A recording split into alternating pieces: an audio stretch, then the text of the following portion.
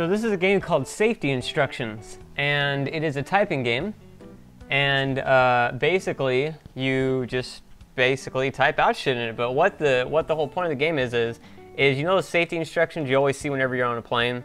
This is basically the same thing, but you have to type them out as fast as you can, or you pretty much die. And there's two game modes here I'm going to show you. You take off here in the clouds, and hello folks. I won.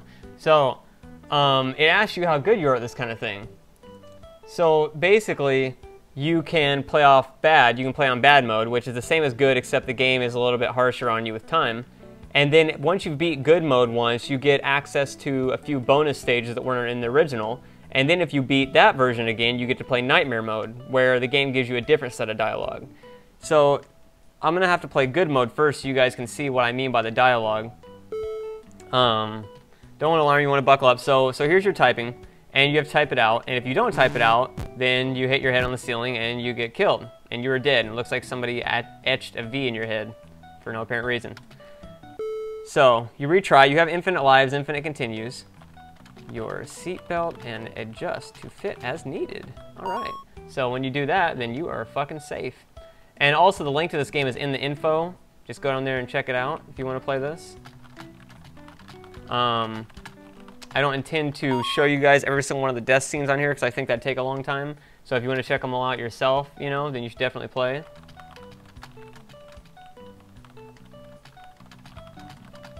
And this is one of the bonus stages that you get once you've played through good mode once. One of the bonus levels. Brace yourself against the seat in front of you, lest you shit your pants.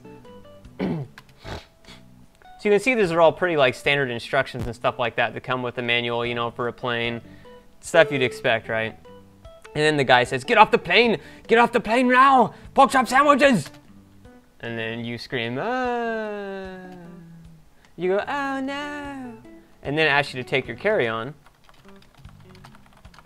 But see, here's the thing. If you fuck that up, you actually continue on. If you actually do that correctly, which I'll do in nightmare mode, then the bag falls on your head and you die.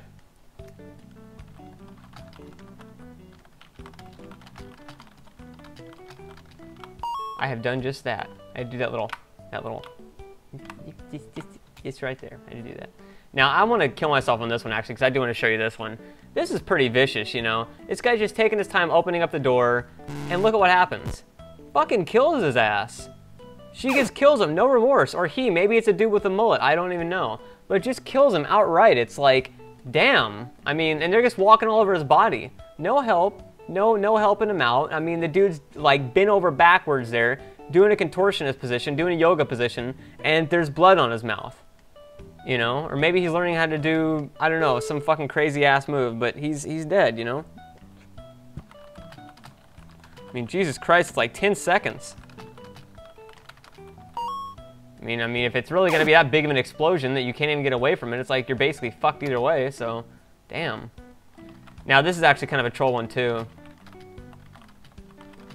But if you fuck that up, then you actually die on the next stage, regardless of how you do on it.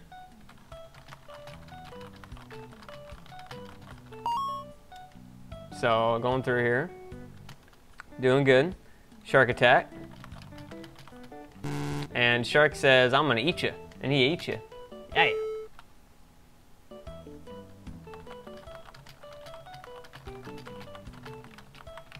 And then the shark pretty much keeps on doing dives after you, and he can't get you at all, but he's really damn persistent. He'll keep this shit up till the end of time. Now, I didn't know that life jackets had a whistle. Or vest, whatever. That's what I get for only hitting L once. And I don't really know why I die immediately. It's like, maybe you could survive. Maybe you're like a survivalist. I don't know. I mean, clearly the sharks gave up by that point. And it's like, do you really need a whistle to get these guys to realize you're there? It's like, did they not notice you going off the plane? I know that one woman did, because she got so butthurt you taking so long. And if you don't push them off, then you all kind of sink. It's kind of sad. You have to sacrifice the big man, but you know.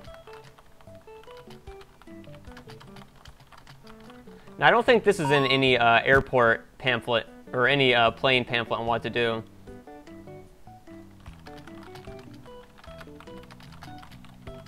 the obese man thing, not this. So then you win and you do your calisthenics and you're just having a grand old day. You're having a good day. And you decide, you know, you're just gonna work out, gonna build those pecs. Yeah. So that is good mode.